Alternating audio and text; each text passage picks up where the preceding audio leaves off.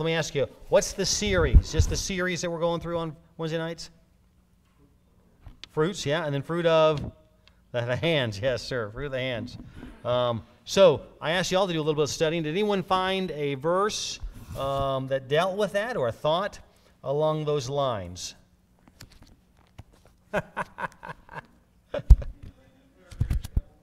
Okay, Sarah Grace, what do you got? Proverbs, okay. Proverbs what?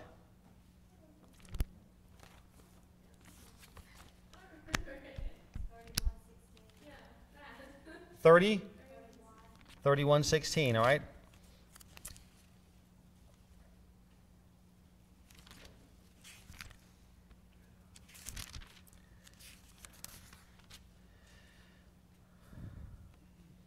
Okay.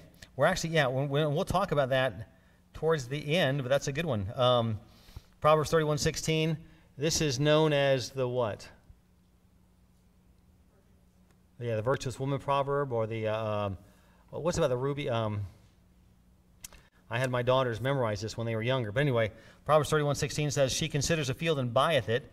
With the fruit of her hands she planteth the vineyard. And we will, good verse, talk about that towards the end here tonight. Any other verses? Anyone else find another one? Anyone else remember? I didn't remember. That's all right. We'll get in that habit. I'll tell you. 31:31. Give her the fruit of her hands, and let her own works praise her in the gates. Another great verse. Anyone else have a verse? You might look up in the back somewhere, work or hands. That's a good way to kind of maybe sometimes find these things. I'll give you a heads up. Next week's very, very similar to this, but we're going to look at it differently. Is the fruit of your doings. The fruit of your doings, and you'll find a specific verse about the fruit of your doings if you'll search through your concordance, or if you have a lot of times on your phones, if you have a smartphone or an iPad or a computer, you can go into that program and just type in the word doings, let's say, and you might give you 30 or 40. I don't know how many words they'll give you, but that's in one way. If you'll type in fruit, doings, then you might find the verse. But so let's go to Psalms. We're all going to be in Proverbs here a little bit tonight, but look at Psalms 128. Psalm 128. And we better hurry. I've only got about 15 minutes before Levi starts turning the lights out on me, I'm sure. Psalm 128. In verse 1, it says, blessed is everyone that feareth the Lord, that walketh in his ways. Verse 2 says, thou shalt eat the labor of thine hands, happy shalt thou be, and it shall be well with thee. That word labor there, yagaya, is what it is in the Hebrew. And I don't know if I'm saying that correctly, but that's how it looks anyway, is a produce or production that's yielded from the result of work. So you'll call that the fruit of your hands. It's the yield of work. It's the fruit of your work. We're talking about the fruit of our hands. Proverbs 21:14 says, a man shall be satisfied with a man shall be satisfied with good by the fruit of his mouth. And it says this, and the recompense of a man's hands shall be rendered unto him. And that word recompense, anyone take a stab at that? What that means, recompense? Payment, okay, close, sure. Paid, okay. Anyone else? It's kind of long. It is kind of a payment, a reward though. It's a reward. The recompense is a reward. So, and I'm not correcting, no doubt, the King James. It's perfect. Amen. It's what God preserved for us. But a man shall be satisfied with good by the fruit of his mouth, and the recompense or the reward of a man's hands shall be rendered unto him. So here's the question tonight. I'll try and get through here in the next 12 or 13 minutes. Do we have some physical results from our labors for the Lord? Is there something that we are physically producing? Now, I'm not talking about trying to earn our way into salvation through good works, but the Bible says we are created unto good works. Amen? That's something we're supposed to be doing. There ought to be something physically coming out of the work that we're doing. If it's all just spiritual, in other words, you can say, I'm in the spirit world. Well, even that, there ought to be, someone growing in the Lord. That's a physical work. Someone getting saved, maybe. That can be physical, because it's a person that's doing these things. It's some work that's coming out of what we're doing for the Lord. Like examples, you might be building something. Can you give me some example of a place in the Bible where you know some men of God built something for the Lord, not for their own glorification, but they built something for God's glory? Can you give me an example of that? The temple, Solomon's temple, amen, yep. And then also, not Nehemiah, he built the wall. Ezra also rebuilt the temple. And then later on, you'll see it by a wicked man, actually, but he did a really good job, was King Herod. Also rebuilt the temple and put it back to the first time they got built. I guess very, very glorious. But anyway, so in some other examples in the Bible of someone building something for God's glory or for God's purpose. Noah built the ark. Amen. Yes, sir. And then Noah also built an altar after he built the ark. Two wonderful examples. Anyone else? Say that again now.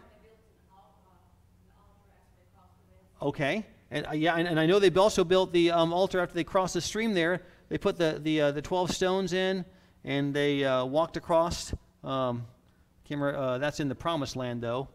They crossed the Jordan. That's what it was.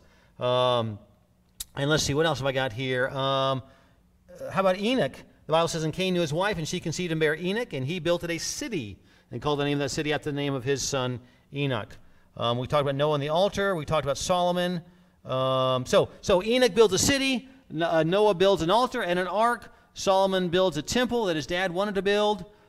So all their labors were in an effort to do something for the Lord. And it produced a physical result. And that's really what I'm focusing on here. And I know there's lots of places in the Bible we can talk about spiritual things, but I just, for the sake of tonight's lesson, we're talking about something physically being built for the Lord. Now, we of course, probably won't build a temple. We won't build necessarily an altar, per se. But we build up the work of the Lord. And you can do that. What are some things that you can do that might produce something physical, but it's for God's glory? Give me some examples. Okay, amen. You build a wall like on a mission trip or something like that, or a church? Absolutely. That's something you're doing for the Lord's glory. It's not for our own purposes. Miss Diane, today I was in my office. She did something for the Lord today. She just came in here and was cleaning up the church. That's something that was physically got accomplished. The bathrooms smell better, and we appreciate that, amen? She's in there cleaning the men's bathroom. She's not going to be using that. It's not for her glory, amen? But she does that for God's glory, for God's purpose. Something else. How might you build up something in a person? Go visiting, absolutely. Share the gospel. Discipling. You can disciple. Teach Sunday school. Those of you who teach classes or have taught classes in the past, we talked about kind of mission work a little bit. Fellowship. Listen, in fellowship, you're building up one another. That's what fellowship is all about. Listen, I think we take for granted sometimes this thing called fellowship. Maybe we are overly, don't overly put enough emphasis on it. But it was fellowship that really helped strengthen the early church. It was through that fellowship of the believers that they strengthened. They became bonded together through that fellowship. But yeah, that's another thing. If you've worked a bus route, that's a work that you can do. It's something physically. You're getting in a physical vehicle and you're picking up physical people doing that. And listen, or even reaching up a single person is the same thing. Now, what are some reasons, on the other side of this, what are some reasons that we don't do the physical work that you want to do for the Lord? Maybe not a reason for you personally, but reasons you've seen in other people. What is something that might prevent someone from doing physical work? Now I'm talking about they're physically challenged. I'm not talking about that. But what is a reason someone might not do something for the Lord? Pride, okay. So what? Selfishness? Oh, yeah, they want their own time. I don't want to give it to the Lord. What else? Lazy, yeah. That's the first one I had on my list, actually. Well, that's the second one I had on my list. But I'll talk about that one right now. Proverbs 21:25. The desire of the slothful killeth him, for his hands refuse to labor. And I saw this. A man asked his wife if she ever had any good dreams about him. She said, yes, I dream one day you'll take out the trash, you'll mow the lawn, you'll do the dishes. So it's kind of funny. Anyway, Ecclesiastes 10:18 says, by much slothfulness the building decayeth, and through idleness of the hands the house droppeth through. An idleness, that's when we do not redeem the time that God has given us for whatever labors he's given us the opportunity to be involved in. And the Bible says that's even evil. The Bible says redeeming the time because the days are evil. So not redeeming the time is the opposite of that, obviously.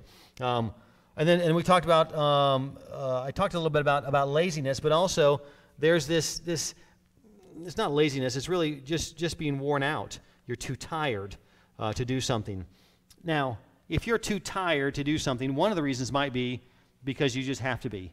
There's times, I've got a son-in-law who right now they're bringing in the crops. I mean, he's working, 18-hour days. That's just the time you have to do that right now. But there's sometimes we get too tired. Why? Because we filled up our day with all the garbage, and we haven't given the best time for the Lord. I've seen teenagers many times, and they're dog tired on Sunday morning. You got to be awake now. It's 9, 10 o'clock in the morning. And well, why? Well, I stayed up all night long playing video games, or we stayed up all night long watching movies. Again, every once in a while, that's not a horrible thing to do. But if that's what our life is doing, the Bible says this: you have a little sleep, a little slumber, a little folding of the hands to sleep. You're too tired from all the time you're doing other things, and our busyness robs God of the valuable time that He has given us to serve Him with. And that's that busyness in our life. And then another reason sometimes people don't do things is depression, anxiety. Sometimes that's overwhelming, and people just don't want to get out of bed. And sometimes it's the root cause of extra sleep or idleness or even not getting involved. Is this, depression, anxiety? And listen, there's help for that. I can give you, this is a quick answer to a very complicated problem. So I'm not trying to make light of this for anybody. But Isaiah 40:29 says, He giveth power to the faint, and to them that have no might He increaseth strength. Even the youth shall faint and be weary, and the young men shall utterly fail or fall. But they that wait upon the Lord shall renew their strength. They shall mount up with wings as eagles. They shall run and not be weary, and they shall walk and not faint. And it's not talking about just sitting back waiting for God to do something. It's putting all of our weight, and yoking up with Him and waiting for Him to do a work in us as we're concentrating, living for Him, reading about Him, those kind of things. And there's many other verses that'll help you with that if you struggle with anxiety or even depression. Another reason people don't get involved like they should is they just don't have no vision. In other words, and no vision is not necessarily, the fact that you don't have that leadership quality that endears vision. I'm not talking about that. Some people don't have vision because they're nearsighted, or you might say it this way, they're self-sighted. It's hard to see anything else when you're just looking at self. And some people are so wrapped up in their own life, and they might not even be prideful or arrogant. It's just everything's about them. If some of you are having a bad day, my day is worse. If you've got this, I've got something. It's always about them. So it's hard to see anything else when all you're doing is looking at yourself. So sometimes that's the problem is a short-sightedness or self-sightedness. I guess I can say it that way. And then there's also the people that have this attitude. I've done that. I've been there. I've done that. It's that spiritual kind of been there, done that attitude. I supported a missionary once. I went on a mission trip once. I helped build a church 20 years ago. I won a soul to Christ 5 years ago. Now, praise the Lord for all that stuff. But we're not supposed to live in the past. Amen? That's not what we do. We forget those things that are behind and we press forward. Amen? The Bible calls the life of a Christian one that is supposed to be striving for the mastery. So we don't get to, I don't care how old you are here tonight, and I'm not picking on you. I don't know who the oldest person is here, and I'm not going to point them out because I'll get in trouble. But, whoever you are, it doesn't matter who it is, whether the oldest person here or you're in your 90s or your hundreds. Listen, if you're 100 and you're still in this world, that means you got a purpose. Amen? Our God would take you home. In His grace, He would do that. But that means there's something for you to do. So there's some striving still left in you. And I love that. I love that.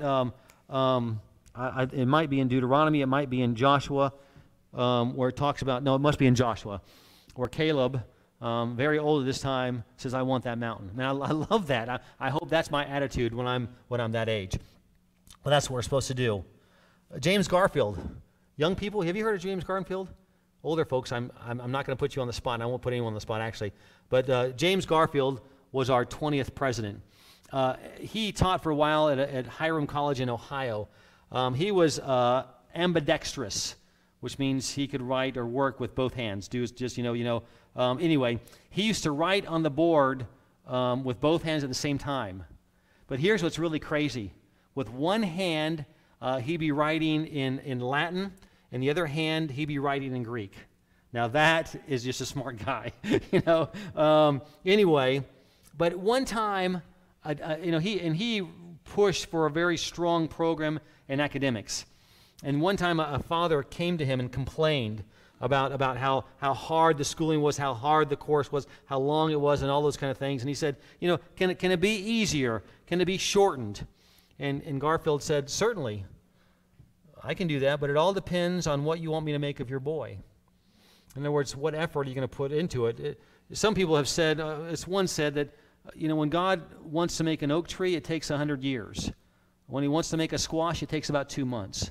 So a big difference there as far as which one's going to be stronger. The other one, I'd probably rather eat, an oak tree than a squash. But anyway, I'm not going to go there. But what are we building for the Lord? What are we doing? What are we investing in? Are we laboring? If it's worth doing, it will require some work. You know the verse, Ecclesiastes 9:10. Whatsoever thy hand findeth to do, do it how? Do it with all thy might. So what are we physically doing with all of our might on any kind of regular basis? I mentioned the church, and you could put down 100 things here that you might come up with, some things that we can be investing in. Haggai 1:4 says, is it time for you, O ye, to dwell in your sealed houses, and this house lie waste? Now therefore, thus saith the Lord of hosts, consider your ways.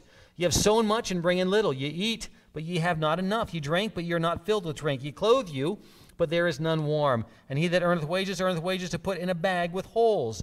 Thus saith the Lord God, the Lord of hosts, consider your ways. Go up to the mountain and bring wood and build the house, and I will take pleasure in it, and I will be glorified, saith the Lord. Someone investing into the house of God. And listen, how do you do that? A bus route, by building or keeping things in good running condition, even here, in God's house. Cleanliness, even inside the house, edifying people, that's building up, organizing events so we can reach people with them, teaching Sunday school, soul winning, all of those kind of things is building up and taking care of God's house. And I love this over in Exodus chapter 35 and verse 25. And it says, and all the women that were wise-hearted did spin with their hands and brought that which they had spun, both of blue and of purple and of scarlet and of fine linen. Now, there were women that purposely were making these crafts, these tapestries, if you will, for the purpose of the tabernacle. That's why they were doing it. They were spending their time at home or wherever it is, creating things for the house of God. Building. Okay, and we mentioned earlier Proverbs 31. Proverbs 31. We'll go over a couple verses there, and I'll be just about done. But I love the attitude of this woman. Proverbs 31. And look down in verse 13. Now watch what it says here and why it's saying these things. Proverbs 31:13. She seeketh wool and flax and worketh willingly with her hands. Verse 16, skip down there. She considereth a field and buyeth it. With the fruit of her hands she planted a vineyard. Skip down to verse 19.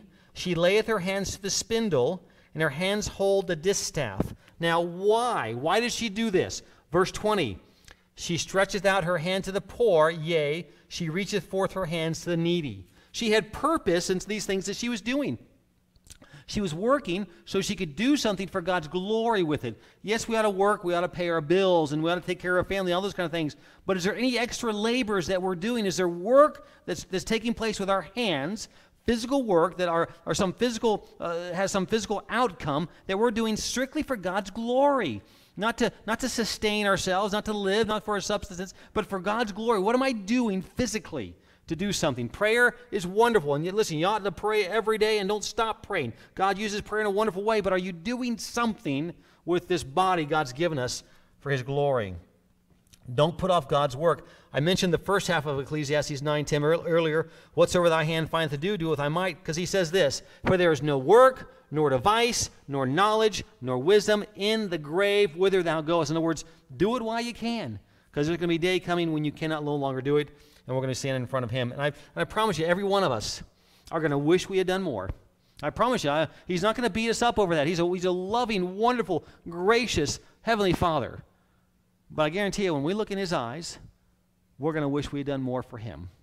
I mean, in every way that we could have. So let's use that the best that we can. Here's the question. If you left this planet tomorrow, okay, if you leave this planet tonight, is there something physically here that will have your stamp on it?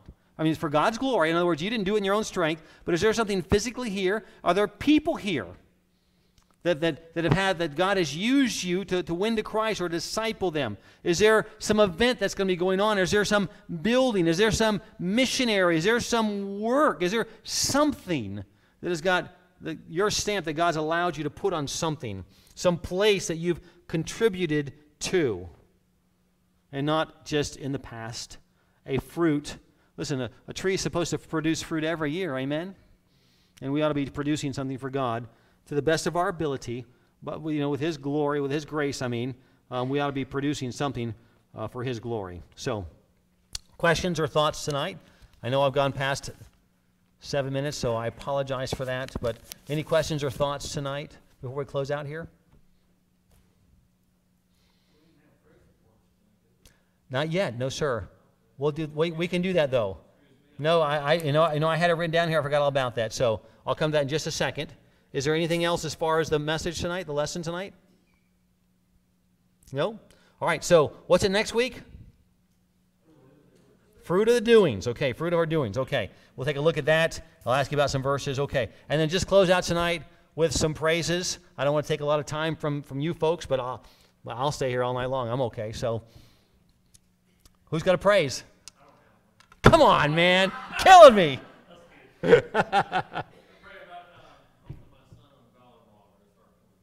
Okay, amen. That was Gabby and Josh. Okay, Josh. I didn't get a chance to meet Josh, but okay, amen. All right. Somebody else.